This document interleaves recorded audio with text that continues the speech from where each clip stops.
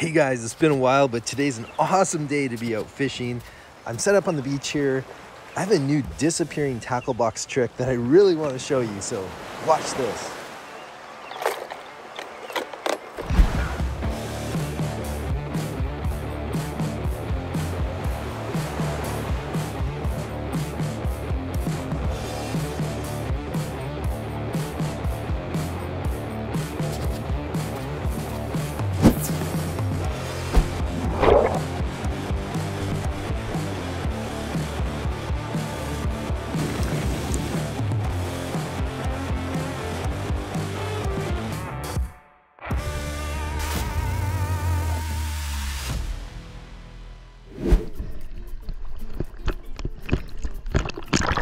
There was a swell that recently churned up the water, and as you can see, it was super low visibility closer to the shore.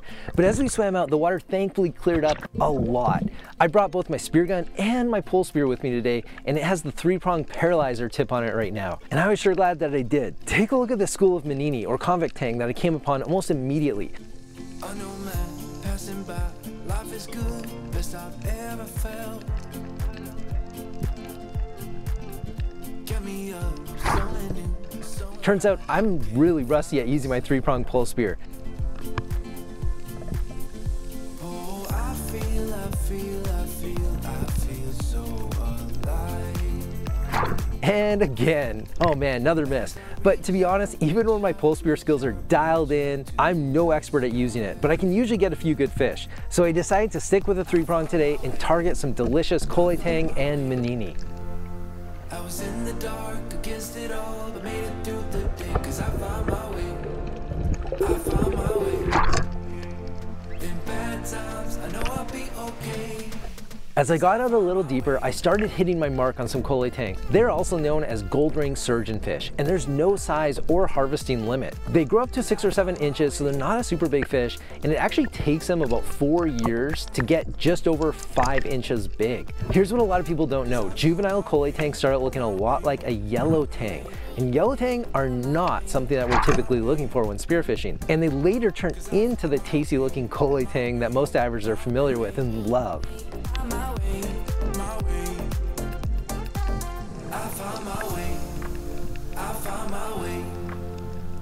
I was in the dark against it all, but made it through the day, cause I found my way. I found my way.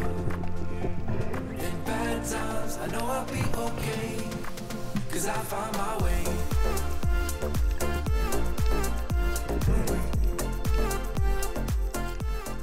I personally like to gut my fish while I'm in the water, and I always find it fascinating when a massive school of black triggerfish shows up out of nowhere and just devours whatever I discard. Kole Tangs are herbivores, which I find kind of surprising because they taste so good. Often my favorite fish are carnivorous and are devouring other fish and shellfish, which ends up making their meat delicious. These fish are native to Hawaii's reefs, and in the past, they were considered food for the royalty of Hawaii.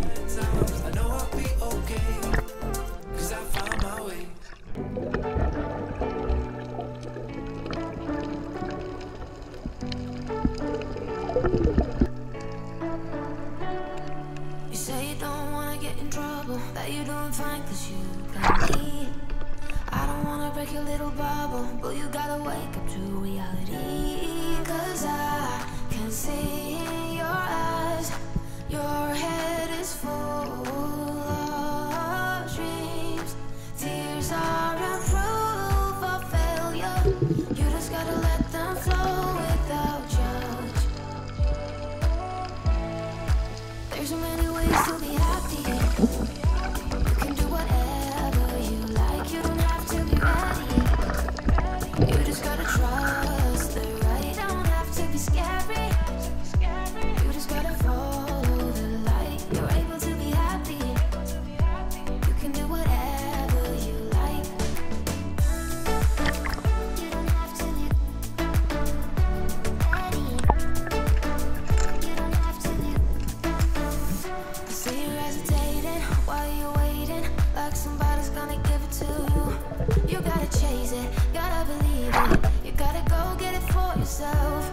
Cause I can see in your eyes, your head is full of dreams.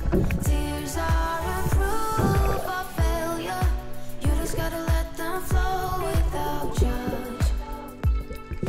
I had a great grouping of Kole Tang, so I switched spots and I decided to target another small fish that tastes awesome called the Manini.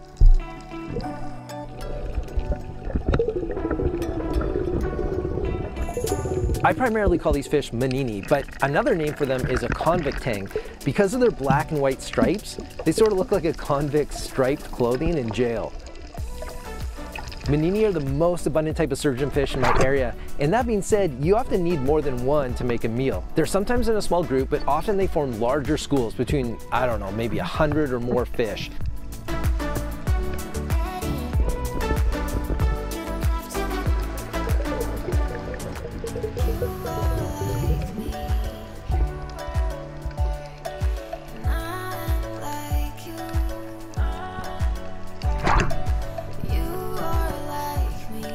I'm so rusty. What's up with all these tail shots, hey? There's so many ways to be happy. You can do whatever you like. You don't have to be ready. You just gotta trust the right. Don't have to be scary. You just gotta follow the light. You're able to be happy. You can do whatever you like.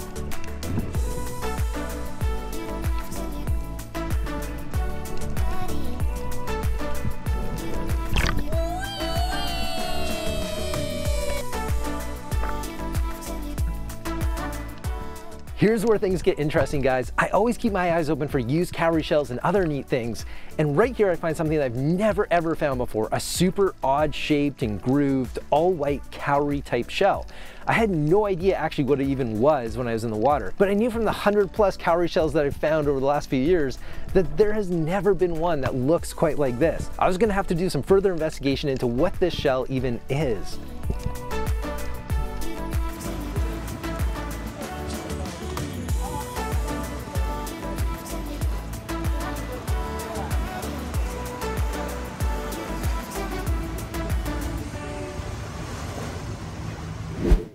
It wasn't until I was even out of the water and powered up my phone to search out what this amazing shell even was.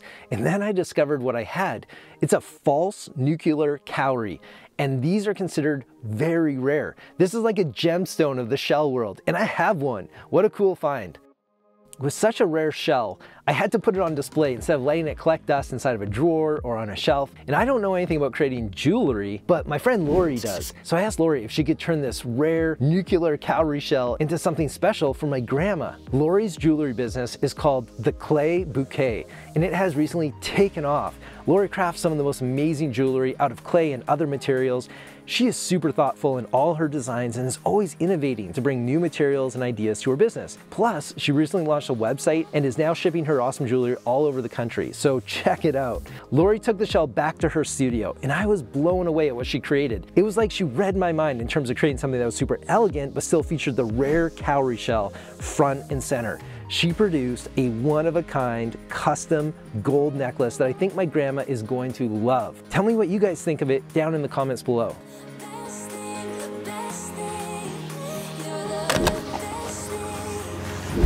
I don't know if you guys can sort of see that. It's like a jetty almost jetting out there into the water. It's called the historic Olowalu landing site. It's a historic place here on Maui. All right, so let's get cooking. Here's my spot over here. I plan on frying the fish in some oil using like a vegetable oil today.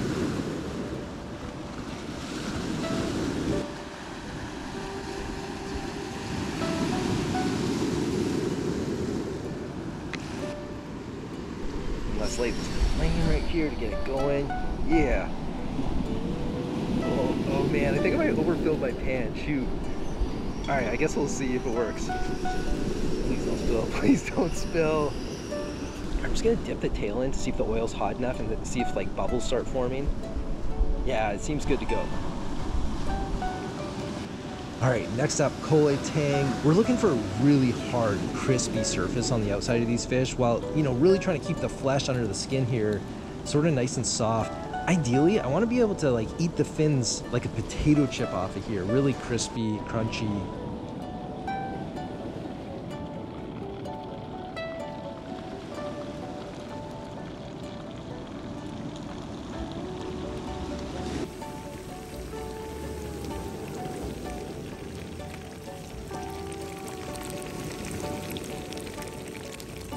these fish are looking really great. I think they're done. Let's pull them out. I've got a rock over here as my plate.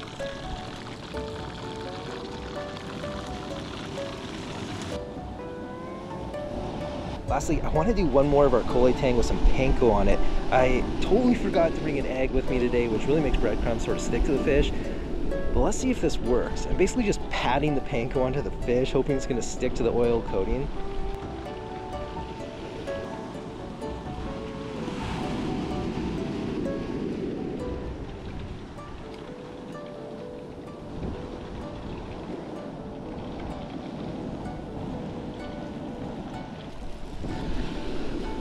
Okay, I don't think this is working at all. Do you guys see how the panko's just floating away right now from the fish? It didn't really stick. Oh well. All right, first up, Manini. Let's try this out.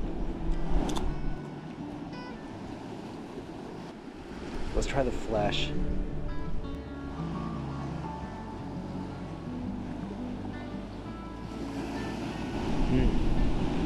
Oh yeah, this is delicious. All right, next up, Kole. Let's do the Kole Tang.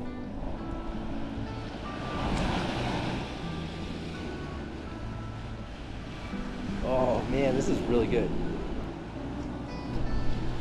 Let's try the flesh. Oh, that's super good.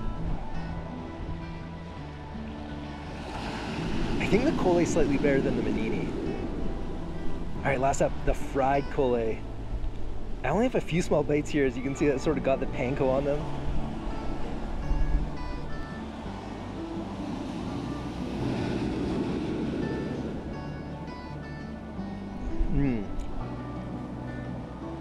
Wow.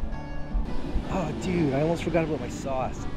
All right, let's try these fish with a Chick-fil-A Polynesian sauce. It's sort of like a sweet and sour sauce in my opinion.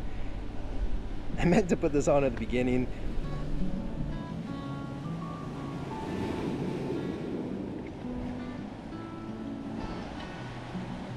That looks so good there, look at that. All right, I want to say, if you haven't had Kole Tang or Manini, do your best to get out there and spear some yourself, or find a local seafood shop in Hawaii who might carry them. It'd have to be a really local seafood shop though. These aren't fish that you would typically find at, like, you know, Safeway whatsoever. All right guys, going in.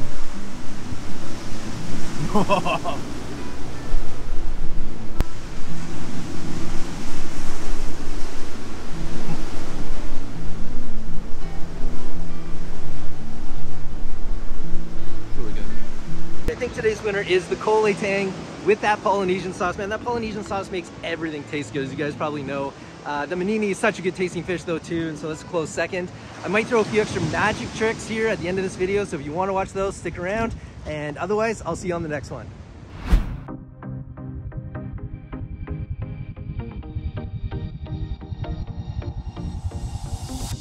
Whenever I'm with you, I am alright. There's something about the way you make me feel inside. I'm counting down the days till we fly away. This could be magical. Whoa, whoa. This could be magical. Whoa,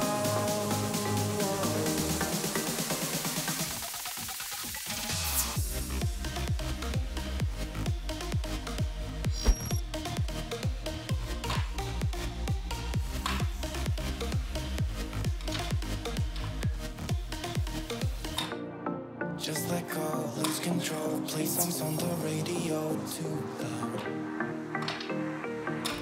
This could be magical. Whoa, whoa. This could be magical. Whoa, whoa.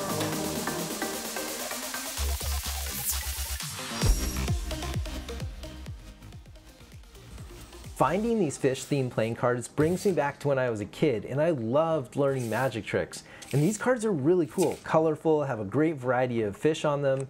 Everything from bass to pike and char and graylings and trout and lots of different types of trout. These are really cool.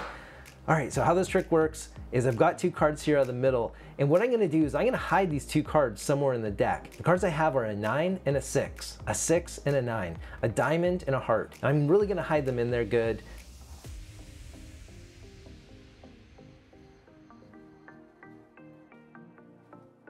And on the count of 3, I'm gonna see if I can pull them out of the middle of the deck.